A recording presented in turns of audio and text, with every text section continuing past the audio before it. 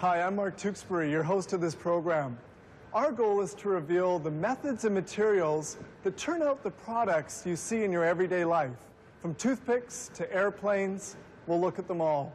If you think you know something about those items, you might be in for a surprise. There's a whole world of things waiting for us to discover here on How It's Made.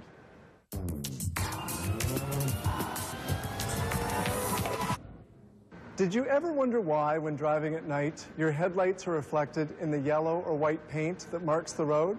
The answer is simple. That paint has tiny beads of glass in it, making the lanes more visible and driving much more safe. On today's show, copy paper, jeans, computers, and plate glass.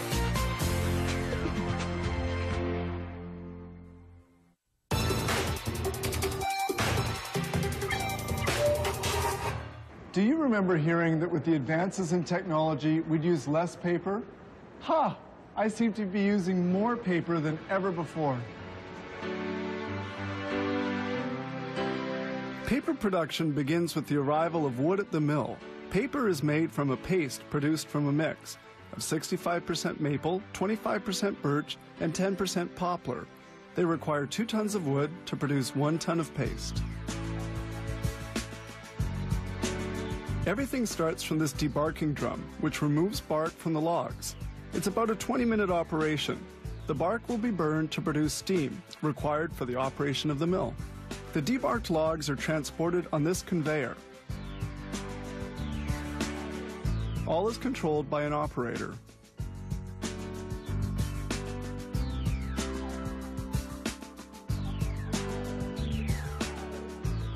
Now the logs are reduced into small pieces called kindling.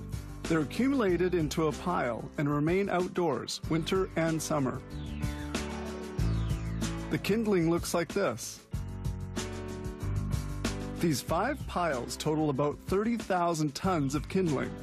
Next step, reduce the kindling into a paste. They begin by washing it. This screen verifies that the washer is properly loaded. Then comes alkaline cooking. This diagram controls its operation. This huge cylinder is the washer in which the kindling is cooked for several hours at a temperature of 158 degrees centigrade. And this is the recuperation boiler. It burns wood lignite at 1,000 degrees. Certain chemical products which come out fused as lava are recuperated. This black liquor, a residue of burned wood, will be burned to produce steam. Exiting the washer, the brown paste is washed and sent to the thickener. With this spatula, they verify the quality of the brown paste washing. The paste must be bleached. This alkaline extraction tower places the brown paste in contact with chemical products. It's bleached with chlorine dioxide and gradually becomes more white. Then the water is partially drawn off. This worm screw breaks up the paste so it can be pumped into storage reservoirs. Water is extracted with this equipment, the Bellois Belbay 3 paper machine, operating at a speed of 1,060 meters a minute. Between the entry and the exit, the concentration of water in the paste falls from 95 to 5%.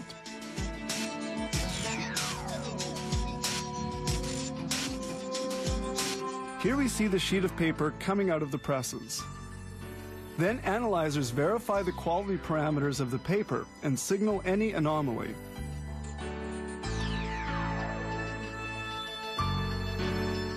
The paper is then rolled up. This roller produces enormous main spools.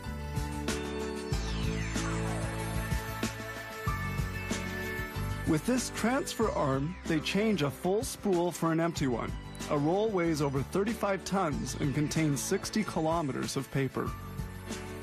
The spooler cuts the main spools into smaller, less wide rolls. Some will be delivered as is, while others will be shipped to paper cutters.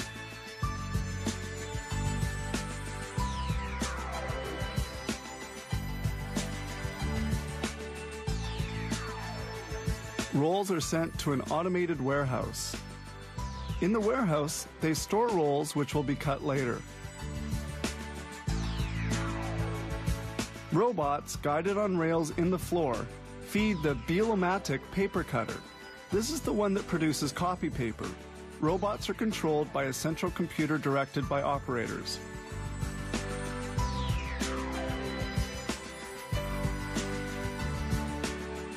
Production reaches 55,000 sheets per minute. We see here the transfer section of the cutter. 4 automatic catchers and operators verify paper quality before packaging. In 1 hour, this mill produced 6,600 packages of copy paper. A single log allowed for the production of at least 15 packages of copy paper.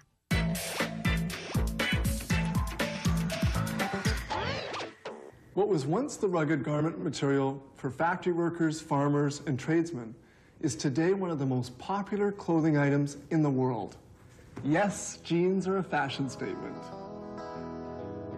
Jeans are made from a highly rugged cotton called denim. This enormous roll contains 450 meters of fabric, from which they will produce 350 pairs of jeans. Several thicknesses of the material are unrolled on this long table. This knife can cut up to 100 thicknesses of the material at a time. By multiplying the thicknesses, they produce a whole pile of pieces with one cut.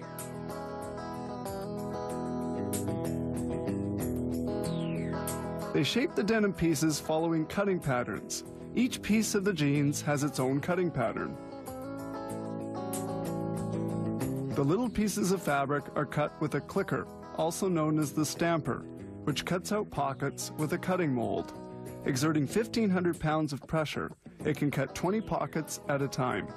They begin sewing. Jeans are sewn with 100% cotton thread. This needle pierces the fabric 4,000 times a minute.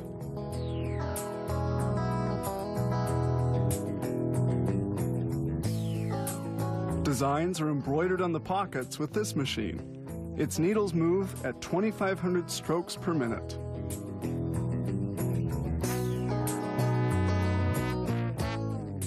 And this pocket robot will simultaneously fold, press, and sew a pocket. This machine allows for the installation of 75 pockets in 60 minutes.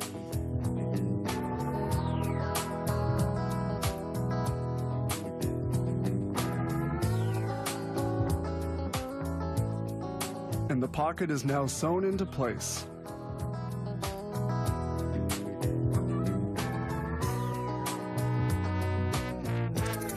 Next up, the buttonhole. This machine sews the contours of the buttonhole, and a steel blade comes down to cut the opening. The closing button is positioned.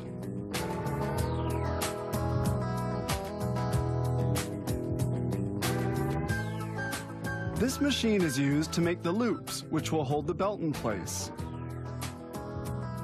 The loops are sewn, as usual, with cotton thread.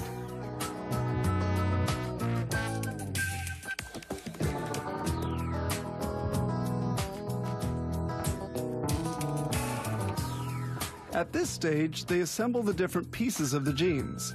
This operator joins the 2 pieces of denim at the crotch.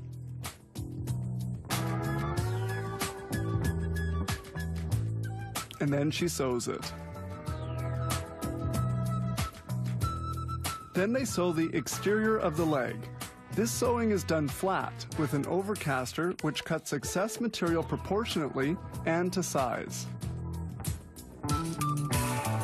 Now for the zipper. This machine installs the zipper holdfast and the slide.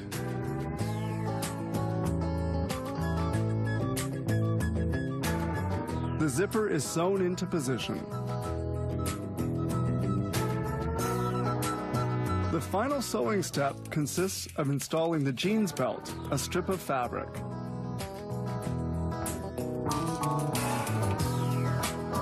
This operation requires only a few seconds.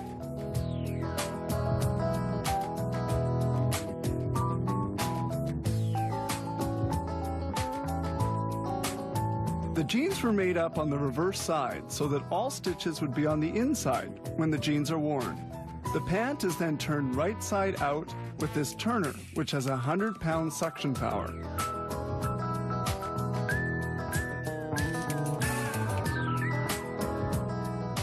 All that now remains is to steam press the jeans. This operation lasts only 20 seconds and eliminates any pleats. This company makes 1,500 jeans every day.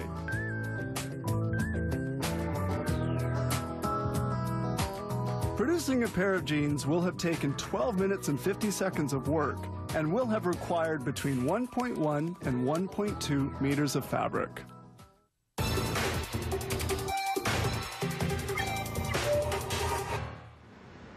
Can you imagine a modern household or office without this revolutionary device? The computer? I can't. It takes about 90 minutes to assemble a computer. Its hard drive disk saves information transmitted to it for a long time. The reading head reads the information. It is extremely precise. The space between the reading head and the hard disk is as thin as a hair. The hard disk is installed in its position within the computer.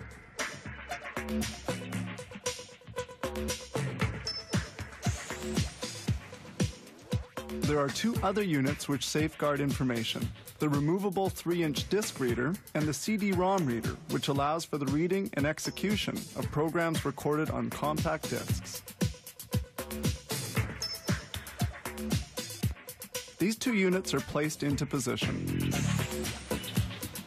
The spinal column of the computer is the motherboard. It is to this unit that the other elements of the computer are connected. This cooler dissipates the heat generated by the chipset. Certain sound cards are integrated directly on the motherboard. These connections, in sequence, are the audio input, its output, and the microphone port.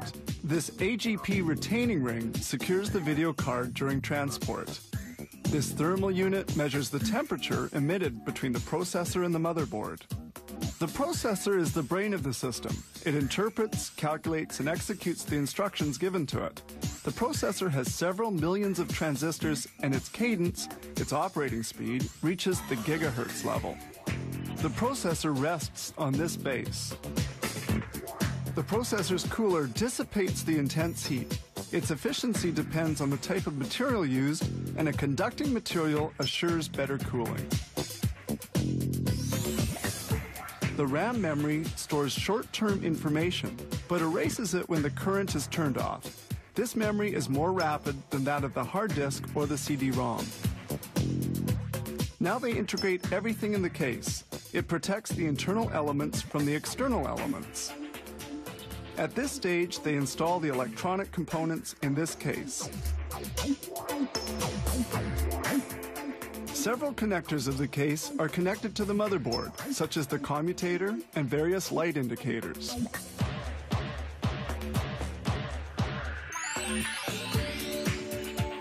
This is the output connection for the video card, which links the computer to the monitor. We also see the video chip, which creates images in 2 and 3 dimensions.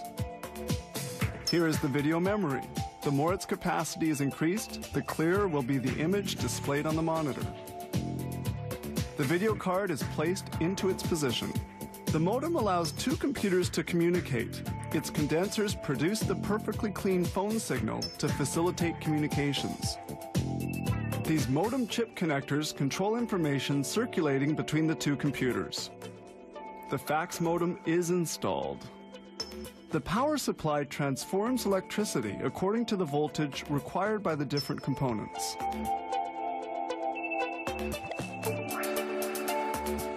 The computer's interior cabling is installed. It allows information to travel between the different media and the motherboard. The IDE cable is connected and the CD-ROM.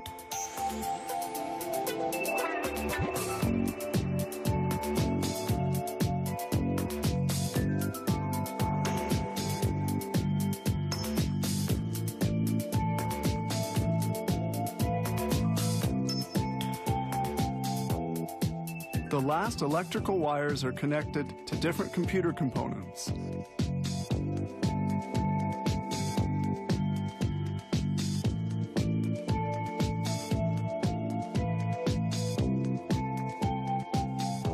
The assembly of 30 components of the computer is now finished.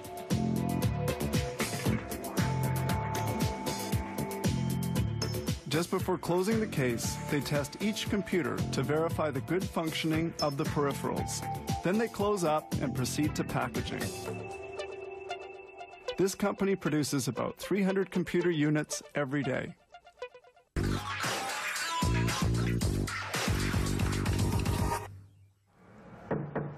So clear, so perfectly flat, absolutely huge. But let's make it very clear. Manufacturing plate glass is anything but simple.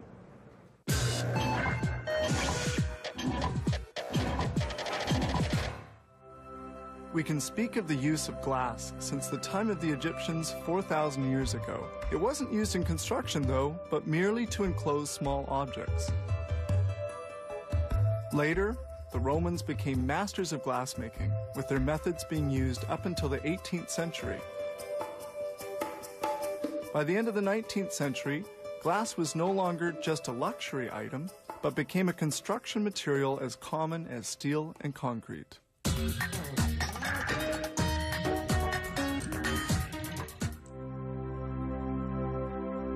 Plate glass is made from several raw materials mixed with a little water. These materials are silica sand, soda ash, dolomite, limestone, nepheline syenite, and salt cake.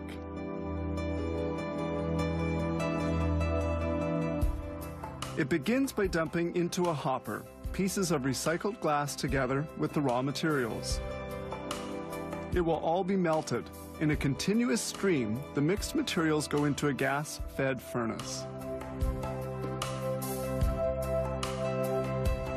Temperature inside the furnace is 1,500 degrees centigrade. It contains 1,500 tons of molten glass.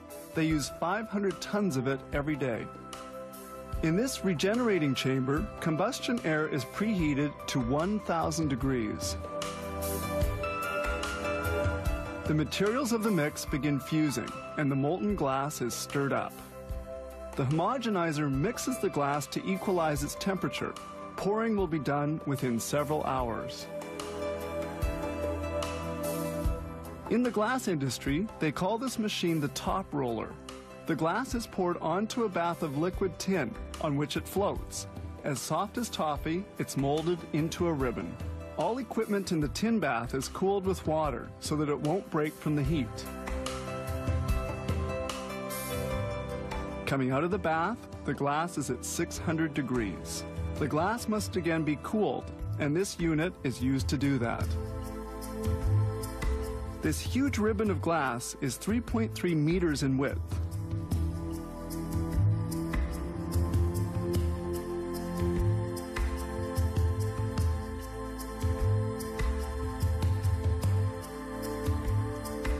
The ribbon of glass rolls gently on rollers, gradually cooling along the way.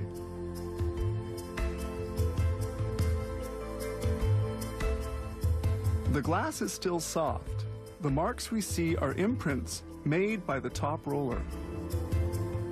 The glass must have a uniform thickness. This laser scanner measures its thickness to within 1/100th of a millimeter. The glass is now fairly hard. They proceed to cutting it. This ultra-hard tungsten carbide roller makes a longitudinal score before the glass can be cut. Now they proceed with transverse scoring, made according to the dimensions customers have asked for. The scored glass separates easily.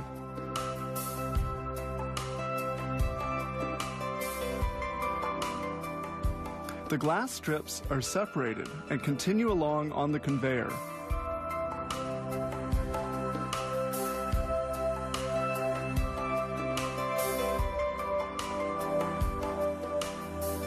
These roller breakers cut the edges of the glass sheet. Leftover pieces fall to the ground and into a chute. They will later be recycled.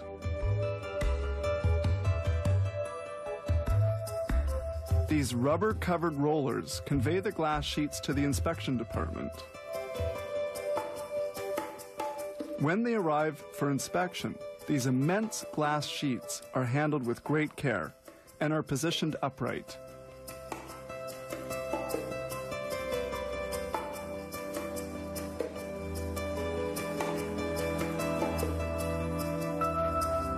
The glass is inspected for faults with fluorescent lamps. Once inspected, the glass sheets are handled one at a time and stored vertically.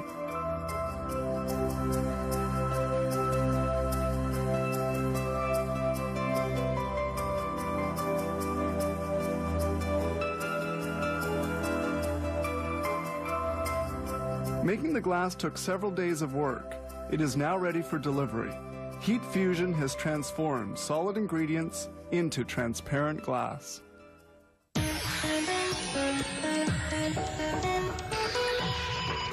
If a picture's worth 1,000 words, I hope what you saw today speaks for itself. Our goal was to give you a view of the many manufacturing methods that produce the things we see in our daily lives.